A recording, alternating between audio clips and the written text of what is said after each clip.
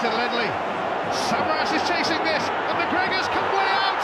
Georgios Samaras scores for Celtic. Happy New Year to the men in hoops. They have the lead at Ibrox. Well, if anyone in green and white today deserves a goal, it's Georgios Samaras. I think he's been terrific. Very often the whipping boy. He's been terrific this afternoon. Alan McGregor, I'm afraid, has to hold his hands up. Why he commits there, I've no idea. Samaras always favourite to get there first. David Weir trying to make up the ground to get goal side, but can't close the angle on Samaras. The first touch is exquisite. Pretty small target from that angle, but it's a terrific finish from Celtic's best player this afternoon. Hooked away by Mastorovic. Forrest now for Samaras.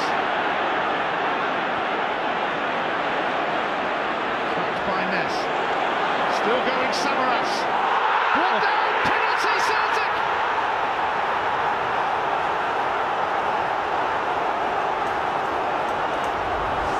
I don't think this is difficult for Craig Thompson at all here. Yeah, stonewall every day of the week. Love the little change of pace to get away from Ness initially, and he just shifted it as Bugera comes in. A massive moment on Glasgow's day of days. It is Samaras. It is 2-0. He is the man of the moment. What a way to start a year for Celtic. Well, goalkeepers just don't save them. It's a terrific penalty. Because Alan McGregor goes early, he guesses right. Well, the ball just hits the side net, the inside of the side netting. That's how good the strike is. Just opens his foot on it at the very last moment. The perfect penalty.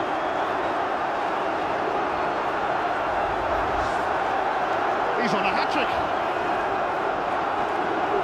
Hasn't been a hat-trick in an Old Firm League game since 1966. Stevie Chalmers for Celtic.